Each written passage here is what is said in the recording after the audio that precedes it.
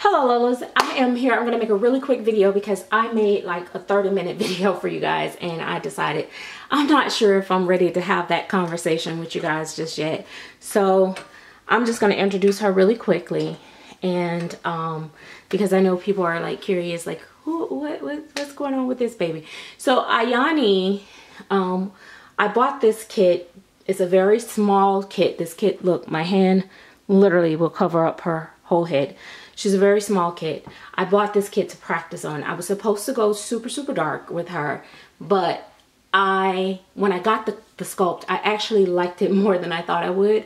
I had picked up a picture that was a yawning baby, but was very dark skin, like really like the darkest chocolate color you could probably find almost. And I was supposed to do it in that color, but when I saw the kit, I really loved it, and all I could see was like a fresh newborn. So I decided that's what I want to do. I know you guys are waiting for me to get into more deeper, darker chocolate skin tones. I'm gonna have to let that progression occur naturally and organically with me as I grow, and I'm gonna have to work my way up. I'm gonna have to get comfortable with caramel and milk chocolate, and then dark chocolate, and then, you know, super chocolate. Otherwise it's going to be forced. It's not going to be as good. It's not. I know when I can push myself and when and take risks versus push myself to the point where it's just going to be a disaster. And silicone is not cheap. It will be too much money to just be thrown away after kit after kit, because even with a cuddle head, it can cost me anywhere from $100 to $300 to $400 just for the head itself. We're not considering, you know, the time that I'm gonna put in it, the hair, well, if it's horrible, it didn't get no dang on hair, but you know, the silicone itself and stuff like that. I easily spend $100 and something, $200 every order when I order my silicone for my paints and stuff. But anyway, nevertheless, Iyani, I thought of this name because I was like, she's a yawner, so Iyani. I thought it's so corny, but I just crack up every time I see it. Iyani. So that's her name. I had a few comments that people was like, oh, she looked like she got threshed, but she does not. The picture was exaggerated. Like, it was so close up, like literally I had the camera like down this baby throat. She just have a milk tongue, and so it's very lightly done. I don't know if, see, I don't know. Let me see if I can tilt her head back. Her head is so little, I rooted her in like one day. Not even sitting the whole day doing it. I don't know, but it's barely there. I mean, it's there, not barely, but it's there. You can't see it on here, on trying to do it on video. I can't hold the camera and try to zoom in.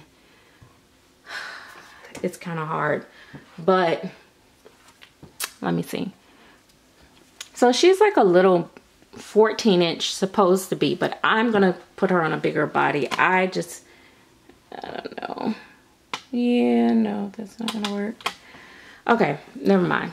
We'll if you want to see the pictures, you can see them on my Instagram or on my actual Facebook business page. She's on a barred body. This body is for a baby that I'm working for, special little one. And so her body is ordered, but I ordered her a bigger body. I may order her a small one too, just in case I have to put it back on this body. But I wanted her to be bigger so she can fit in different clothes. This body is perfect for my little one because she's little. She's just turning 10. So you can tell how too much light. But anyway, so she's a little peanut. I painted her because I was just needing to decompress, and sometimes I have to do stuff that's for me. You know what I mean? Like when it comes to art, if I don't do things that I really want to do or paint things that I'm really passionate about, I kind of shut down. But I'm gonna have a conversation with you guys on maybe another video or live, and just talk with you guys, chat with you guys, let you guys know what's going on, because I don't know. You know, long story short, I'm at a crossroad. I don't know what I'm gonna do next. But I have a lot of kits here and I need to stop buying kits. I'm actually wanting to buy one more kit and then I'm done. Because I need to paint up some of these silicone kits here. So I also want to let you guys know, because I cannot paint reborns like I want to for sale, because I don't root. And I think my work on my reborns is starting to, you know, evolve a bit. And I just don't want to sell a whole bunch of ball babies, basically. And people don't really want to buy ball babies, mostly because I paint primarily biracial and African American babies, and our babies tend to be born with a ton of hair. So it's, you know, it's very rare that we have a baby, and it does happen, but it's a little rare that it happens where we don't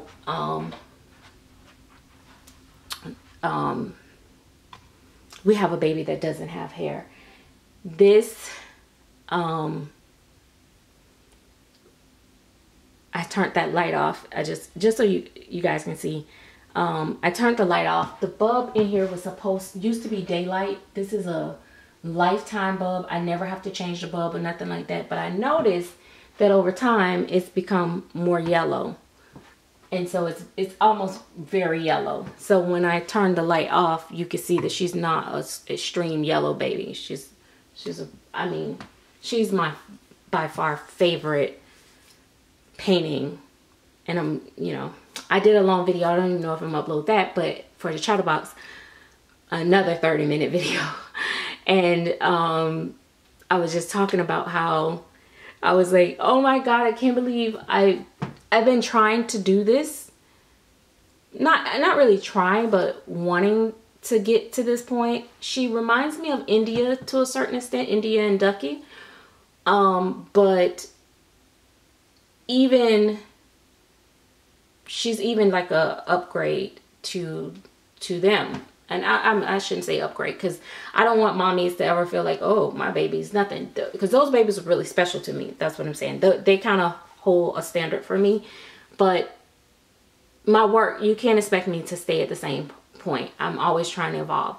For me personally, in my personal taste, this baby is a little bit above that. She has I like bruising on my babies. I like, baby acne. I like veining. I like, all the 9 yards. Her mouth, like inside her mouth, on the roof of her mouth, I painted all in there. Like everything inside her mouth looks really realistic. You call me, Gabby? What? Okay, well, get out. Sorry. I let her use my she likes to take a bath in my garden tub, so I let her do that. And I'm like, girl, you're not a little baby anymore. I usually, help her out the tub and all that stuff. Girl, what do you want me to do now? Plus she's at the age where she don't want me to see her half her time anyway. But anyway, nevertheless, so back to this. See what I'm talking about? All this personal information y'all did not need. But yeah, so I'm really excited about her. She's a really little peanut. I'm working on a project for a special place to display her in my nursery. So I will be out to the craft stores and yeah. Oh no, I was telling you, since I can't paint the reborns, I have a couple cuddles. I have some coming. I have some here.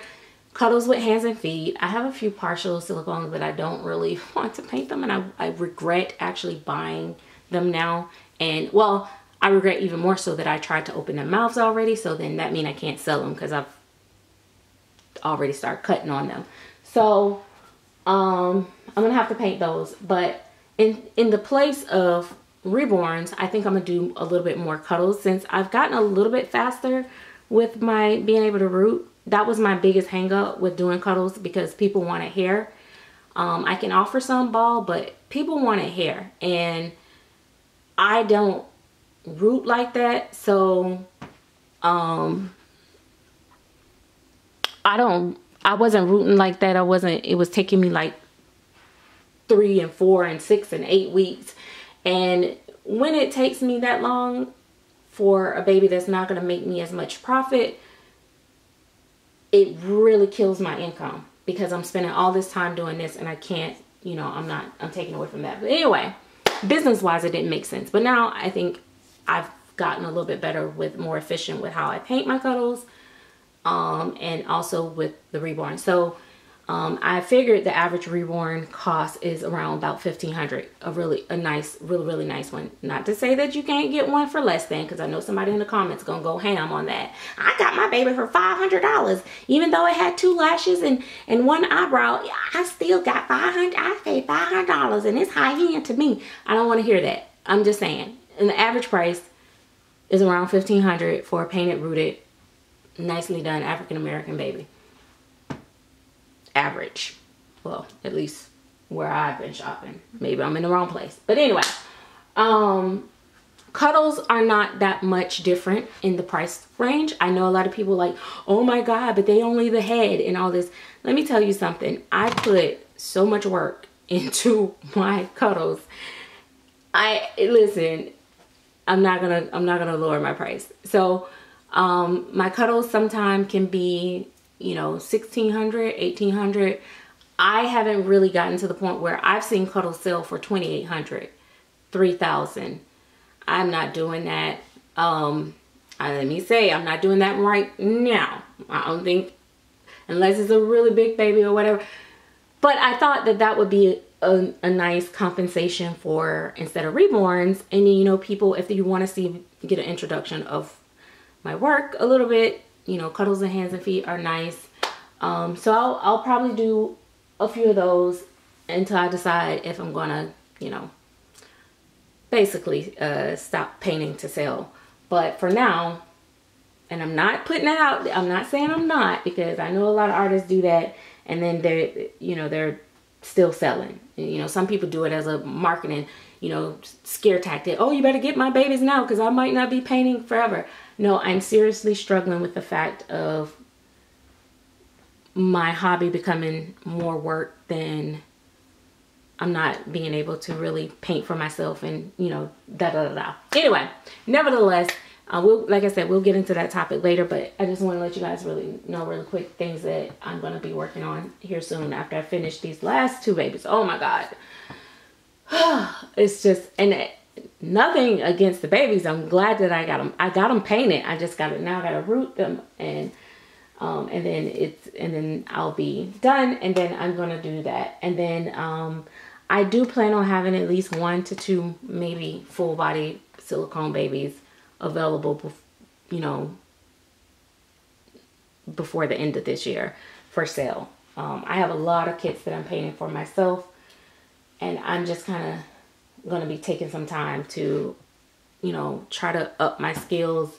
There's some things that I know I need to work on, and I need to perfect technical stuff, and so I'm gonna be working on a lot of my personal babies. But in between, expect some cuddles with rooted hair. I'm leaning more of them with hands and feet. Some may not, which the ones without hands and feet, of course, will be less, cost a little less. But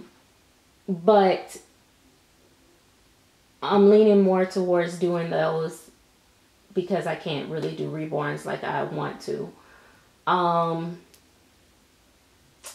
So that will be coming up. I'm still on the fence about Logan. Once I get him rooted, I'll make that decision if I can go ahead and push forward and finish, you know, go ahead and put him up for sale. I spoke on price in Chatterbox in a live one time. I got it wrote down. I don't remember what it was, but we'll get there when we get there.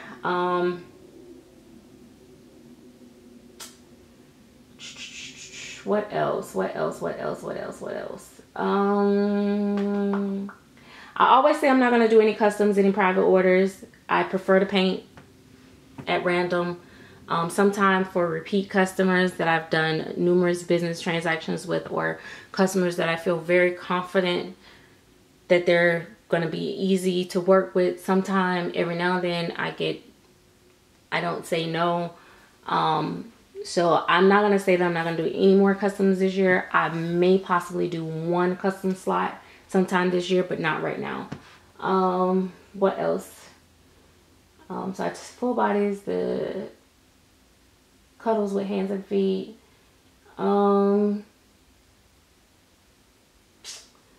I am painting some reborns, and so I might have one or two that might be bald or might be rooted, because I might be able to get maybe a few rooted. Fingers crossed that it plays out well. But I'm gonna root mine first. Get mine rooted first, because listen, it's hard out here in the streets for an artist. You know, collectors have a better chance of getting another artist to root for them. Other artists don't even want to sell to me, much less root for me. So that's not feasible. So yeah, I think that's pretty much it as far as coming up. My personal collection is pretty set. I don't foresee me selling any baby out of my personal collection. I have one doll that's sold out, very sold out, Romy Striatum doll that I bought from another collector secondhand. I thought about that one. I'm not gonna let it go though. I'm actually gonna probably end up giving that to either Gabby or family, or just keeping him here for me.